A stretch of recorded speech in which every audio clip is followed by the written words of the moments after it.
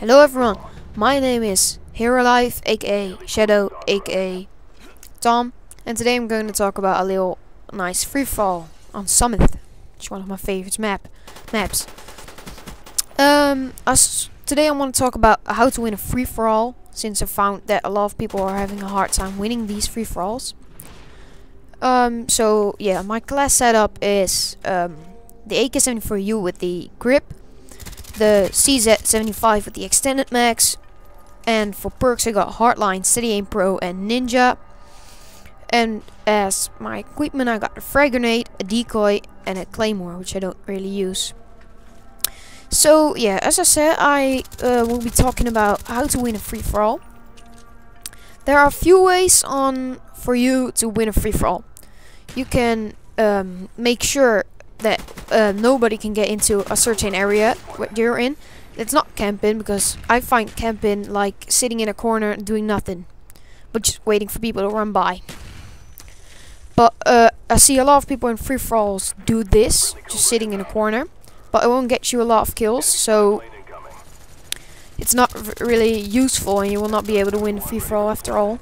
So I suggest going into a certain area, defending this area by looking around all corners, seeing where they are, see if they're coming towards you, and if you just keep defending the area, then eventually people will just run straight into your place, and you will be able to pick them off really easily. And I bet you will win a free-for-all just doing that. So that's one of the ways to win a free-for-all. Another way is to just run around like a maniac, not protecting your back, just running around the level. This is wrong because, yeah, sometimes you will win the free-for-all, but you'll win it with like 12 deaths or something, or 24 deaths. Yeah, you don't want to die that much. So it's not really good to win a free-for-all while going 30 to 12.